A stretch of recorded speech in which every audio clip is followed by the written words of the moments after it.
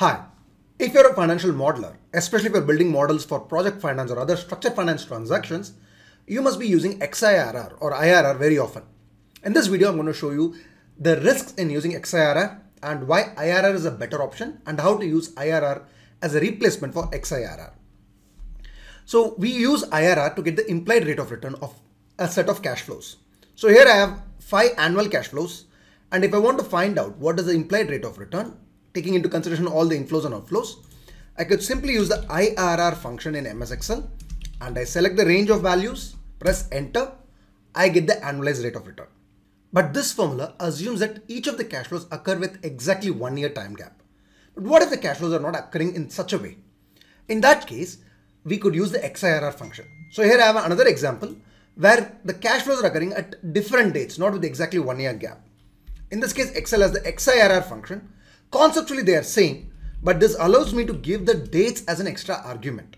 So H7 to H11 where my cash flows are, I'll select that first, and then I'm going to select G7 to G11 where the exact dates are.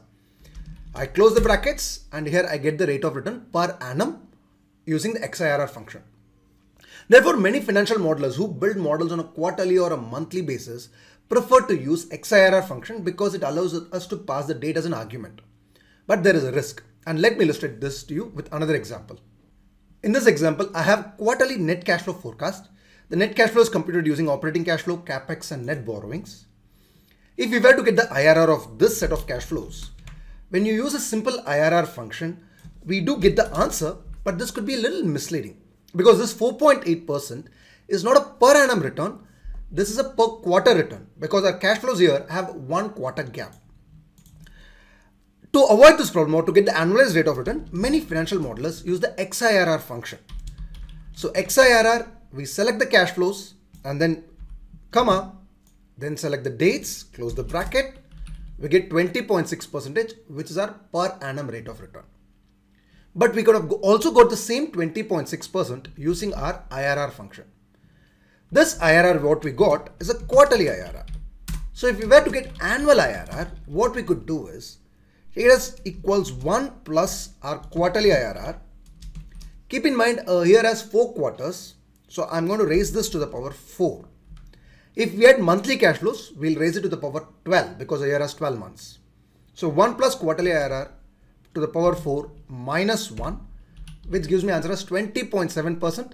There's a small difference here. That's because the second calculation which we did assumes all quarters to be equally sized, whereas XIRR takes into consideration the actual number of days in each of the quarters.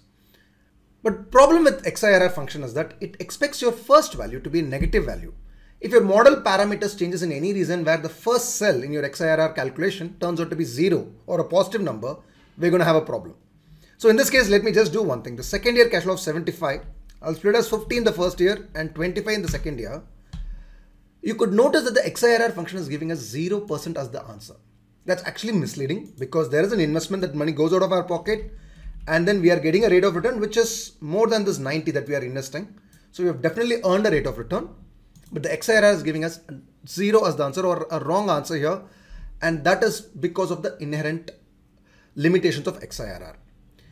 Most financial modelers, when they build financial models, especially in terms of corporate finance or project finance, it's set on a quarterly or a monthly or a half-yearly basis, and we could very well use the IRR function and overlay it with this annualization formula to get the correct rate of return.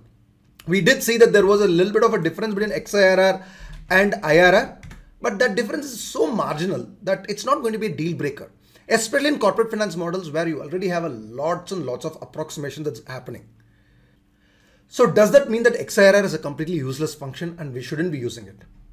Well, you can use XIRR function, or you should use XIRR function when you're talking about financial transactions like lending, borrowing, where payments occur at a specific dates, because there a small basis point difference could make a big difference for the overall company's profitability. Financial institutions make margins in basis points, so a few basis point difference could be really a deal breaker there. And their payments occur on a specific date, unlike corporate finance where we are assuming all the payments or we are approximating all the payments to occur at the quarter end date. That's not the case in financial transaction. They do occur exactly on specific dates. So in those kind of transactions, you could use XIRR function rather than using IRR and then annualizing it. Hope you found the video useful. If you like the video, please click on the like button and do share the videos. And also, if you want to stay updated with quality content from our channel, please click on the bell icon so that you keep notified every time we publish a new video. All right. Thank you. Bye-bye.